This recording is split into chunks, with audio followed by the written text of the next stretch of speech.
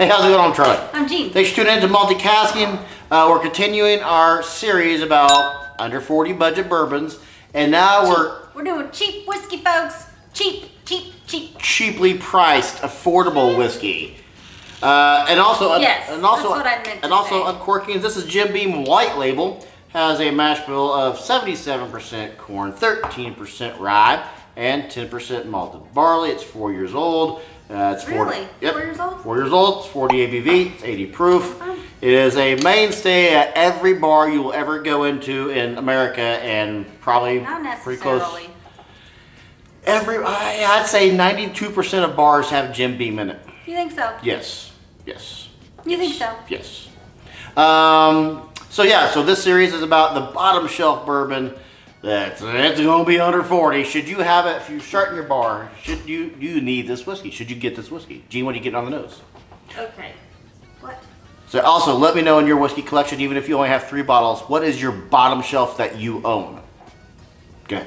I got 2 different things. My very first whiff was like I had a wooden box that was been left out in the rain and the sun, and then the rain, and then the sun again. And then I got close to it and I opened the lid and I got that musty wood smell. Yeah. My second whiff was more delightful. It was still a lot of oak, but now there's cherry in it. There's tons of cherry on my oak. I usually get cherry with Jim Beam products. I do. It's over there in a case. I forget the name of the whiskey that Jim Beam makes, but we spent $200 on it. I can't remember what it is. Booker. Is it Booker? Cherries. Bookers? Probably. Is that what you're talking about? Probably. They also make Knob Creek and a bunch of others. I'll usually get a cherry one out of it. Oh, man. Rye, get the rye, get the cherry, get the oak, get the vanilla, I get the corn. Vanilla and lemon. Soft lemon, though. It's like a soft lemon cupcake. Yeah. Is that your sexy Indiana or your sexy Kansas accent? That's my sexy Jim Beam. More like Gene Beam, hello. This is our third of, how many years? Third of 5. Okay. Third of 5. We're doing back to back. That's why we're all in the same outfit, because we're filming all in one day today, folks, so you can have our genuine responses. Yeah. I'm going in. Do have a go in. The more I nose it, the more pleasant it's becoming.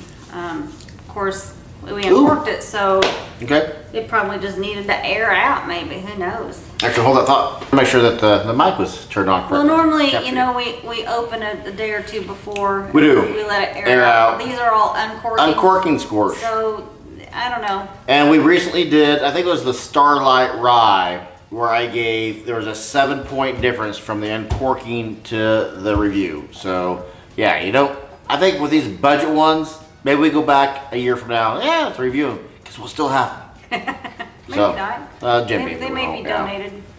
That's true. To a worthy cause. Our adult children, by adult over 21, love when we don't like a whiskey. Mm-hmm. Here you go. Yeah. Free whiskey. I got a lot of oak on the palate. This is oak forward to me. But there's also those hints of vanilla. Yeah. I could drink this straight in a bar. Want more of it? No. Ginger. There's a lot of ginger. Yes. Nailed it. In this. It's oak and ginger. Like fresh ginger. Yep. You know when you go to like those places, those places. Yes, I go to so many different places. What I'm talking about? I know exactly who she is. Some shredded ginger on the sides. Shredded ginger on the side. You talking about a Chinese restaurant? No, the raw fish place. Sushi. Couldn't think of the word sushi. You know those places. Who is it that recently went viral because they considered sushi to be a seafood restaurant? I saw you at the one seafood restaurant. You mean sushi? You got sushi? It's not a seafood restaurant. Some actor, I forget who it was. Bradley Cooper, maybe, I forget who. Anyway. Well, I can see how it could be. I mean, there's a lot of raw fish. Fish is seafood.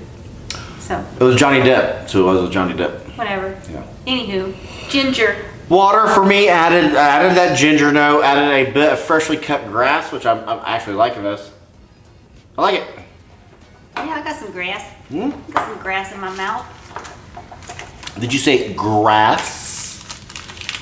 Grass, okay, grass. We'll never know, will we? If only this was recorded and it could be played back. Nah,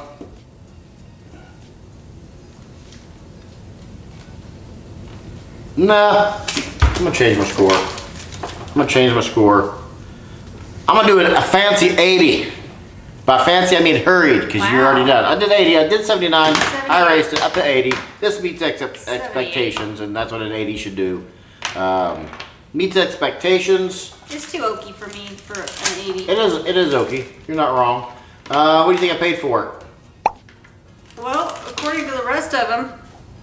No, not the rest of them. What do you think I paid for this? 12. Actually, more than I thought I paid. I paid $18 for it. Did you now? Yes. Well, it's Jim Beam.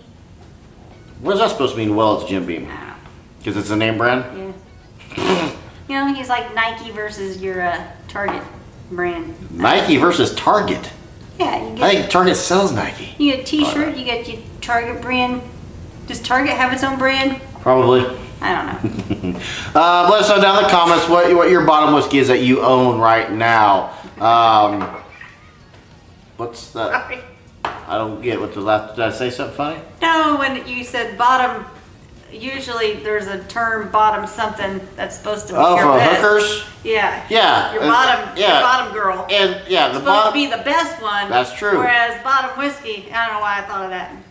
Good. This is whiskey number 3, folks. Yeah, we have 2 more to go. You're tuned. gonna be tuning in for the entertainment. Thanks for your subscription to the channel and doing all those things you're supposed to do to help a YouTube channel grow. I'm Charlie. I'm Jean, and I hope you are just as thirsty as we are. Bottoms up. Hmm?